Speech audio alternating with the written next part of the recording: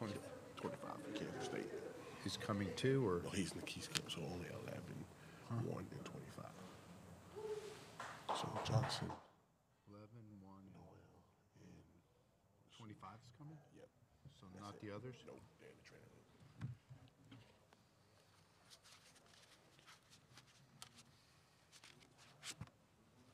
So who's coming? No? Johnson and Johnson, Tomlin's Nowell. not coming? Nope. Yep, got it. Yep.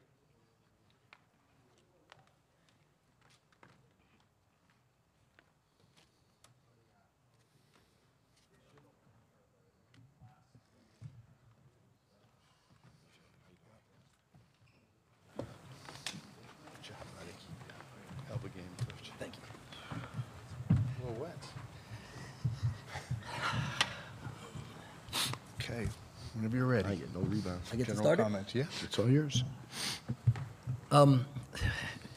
First and foremost, I would just like to thank the good Lord for this opportunity and the blessings that he's given us. And, you know, I want to thank my wife. She just puts up with so much. And these young men across here, man, we've asked a lot of them, and every time they've delivered.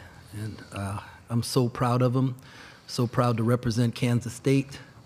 I'm so proud to be a part of the community at Manhattan, and I'm just blessed, man. I'm so blessed. Okay, questions? Please raise your hand. Let us get the handheld mics to you and let us know who you are and who you're with. First question, second row. Nicole Auerbach, The Athletic. Jerome, congratulations. When you took over and you had 2 guys on your roster, did you think this was possible? I thought that we could be an NCAA tournament team. That was my goal.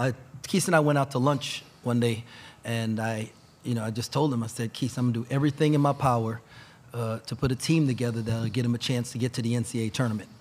And he told me, he said, Coach, I don't care if we have 5 dudes, right? We're going to the tournament because Kemba Walker won a national championship with, I think it was like 3 freshmen and 2 sophomores, whatever it was. But he knew, right? And I was like, man, with that kind of confidence, it just inspired me to work harder and our staff to work harder. And so he always believed it, and he helped me believe. Front row. He's got Richard, K-State Athletics. Markqius, you're going home, man. How's this feel? Man, it still feels, surreal. But I got to give all the honor and the glory to God himself, man. I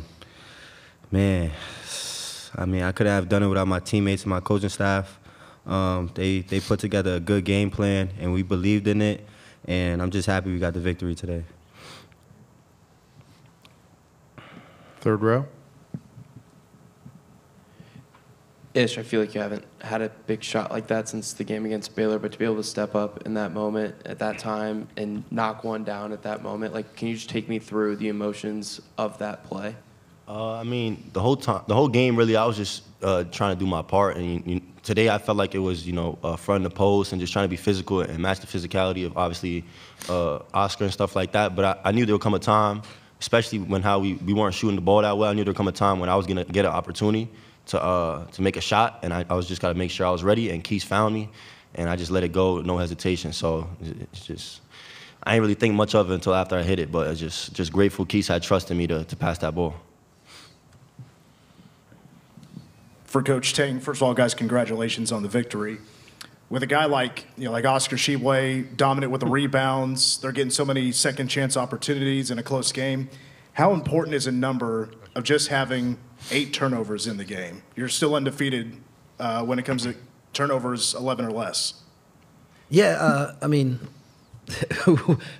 they've heard it from me enough. We've sorted through it, and we even to start the half, we had 3 quick turnovers, right? And I don't think we turned it over again the rest of the way. So it's huge. If we get shots up, we're hard to beat. And as long as we don't give the other team the ball, and we defended today, right? And we knew that Oscar was going to get his, but we had to control everybody else. Kason Wallace had an unbelievable game, did a great job, but we felt we did a good job on the 3-point shooters, and I think that was the difference in the game. Front row. Coach Tang, you always talk about big-time players making big-time plays and big-time moments. And Keontae, you know, was able to hit that three-pointer at the end there. I'm curious if you could comment on that, and then also on Markqius just kind of going off tonight. Dudes. We got dudes. And that's what it takes. Like, this is, I mean, people get all caught up in the coaching and all that stuff. It's dudes. You got to have players. And these dudes, they work, right? They put in the time. We talked about it before this game, right? We were going to trust our work. And we've won really good games against other really good teams in really tough environments before. So we were prepared for this. And I expected them to play great. And I every time they shot it, I thought it was going in. And so it's just they believe in themselves, but they don't just do it just, it's not fake confidence, right? It's the work that they put in, the hours they spend in the gym, and all of them, you know. And I knew Ish was going to make that shot because he wants to go to New York. Second row. So, Markqius, your coach mentioned Kemba. I know you've talked about him. He's been someone who you've looked up to for a really long time.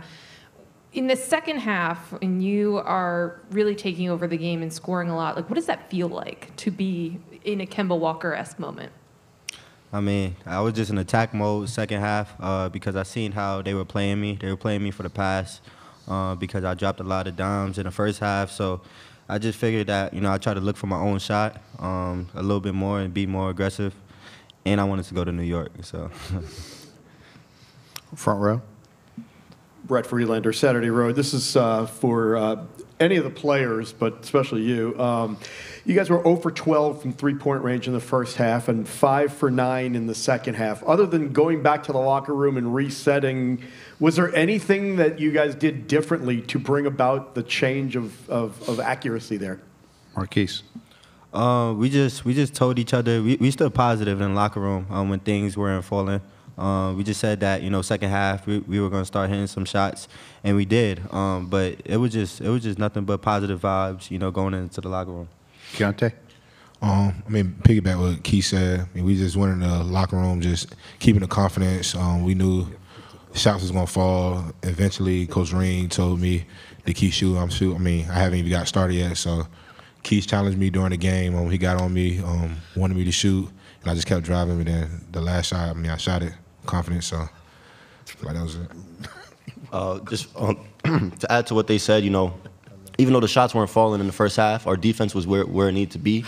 And we knew if we kept defending like we were, our shots were going to fall because in the first half we got a lot of really good looks that we were all happy with, and we all got belief in each other, so we knew it was going to fall. Third row in front of me. Coach, after the game, you and Gene Taylor embraced in a pretty large hug. To be able to do this in your first year, go to the Sweet 16 in your first year as a head coach, emotionally, what's it like to share it with someone who brought you here and took a chance on you after so many years of trying to become a head coach? And no, that was really cool. I watched Gene and Coach Kleiman hug after a win. I was watching on TV, and they had like this hug, and you could tell like there was this love and appreciation for each other with the hug. And I was like, man, I'm gonna get a hug like that. I'm gonna get a hug like that because I absolutely love him, and I can't tell you like how much I appreciated like him taking a chance on me, you know. And yeah, words can't express it, man. But I wanted one of those hugs, and I'm thankful that I get to live life with this man. Back right. Wallace. Ish, Josh Graham, WSJS. If memory serves, your last game at Wake in this building, you were beaten at the buzzer. At the end, you were kind of standing at midcourt, a bit emotional. I saw you hug Randolph Childress as well. What were you feeling as you were going through that line of fans, and it ended with Coach Chill there? I mean, it's just a flood of happiness and emotions because, you know, it took a lot for all of us to get here, from being picked last to all the workouts in the summer, and for me to have that moment, it meant a lot because, you know, you never know when you have another opportunity like this, and for me to be able to play my role for this team and help us accomplish our goals, was just so much emotion that I couldn't contain other than crying. Second row. Jerome, on that inbounds play in the final minute when a bunch of guys were on the line, like, can you walk us through that? No, because then the other team will know next time we have to use it. but actually, it kind of came from Baylor, right? Yeah, well, we like stole it from somebody else, and so yeah. But yes, yeah, we have our own name. We actually call it Mahomes for Patrick Mahomes, the quarterback for the Super Bowl champion Kansas City Chiefs. You know, that's probably Left aisle. Mike DeCourcy from the Sporting News. This is from Markqius. I wanted to ask you, when you were sort of hustling around last summer trying to, or last spring, I guess, trying to keep the team together, trying to be an agent for, agent. Not maybe the wrong word, a facilitator for your new coach. I wanted to ask you whether you thought this was possible, just a good season. Did you have bigger dreams than this even?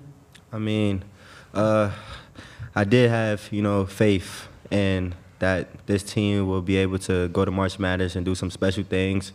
But I got to give a lot of credit to our athletic director, Gene Taylor, for, trusting in Coach Tang, trusting in, the text message I sent him. And, I got to give a lot of credit to Coach Tang for establishing this coaching staff that we have now. Everybody, plays a tremendous role, in the locker room, and that's the reason why we winning. So, I mean, I have faith, that if I get at least 5 players, I don't care who it is, that we was gonna make it to March and we'll do something special. Middle of the room. David Hale with ESPN. Markqius, you mentioned Kemba, and there's so many great stories of March Madness where guys who are very good become legendary. Has it dawned on you that you're like the 5'8" guy who just knocked off Kentucky and is going home to Madison Square Garden in New York, and like what that story means on the bigger stage of things? It hasn't hit me just yet, and I kind of don't want it to, because I don't want to lose that hunger that I play with and that passion I play with. But this is about my team. I mean, we accomplished this. I didn't accomplish this by myself. Everybody played huge for us. The coaching staff did great. I'm just proud of everybody, in the locker room and behind the scenes. Second row to our right. Mitch Fortner came in radio for Markqius Nowell. There was one time you shot over Shibwe. There was another time you kind of scored through him going to the glass. Can you take me through those couple of plays? And because from my vantage point, it was pretty nuts to see those plays. Like I said, I felt like I could get downhill versus them because of the way Shibwe plays pick and roll defense. But I don't think we mentioned how good Kentucky really was today. Just offensive rebounding, getting second chance points. I mean, Shibwe, had a double-double.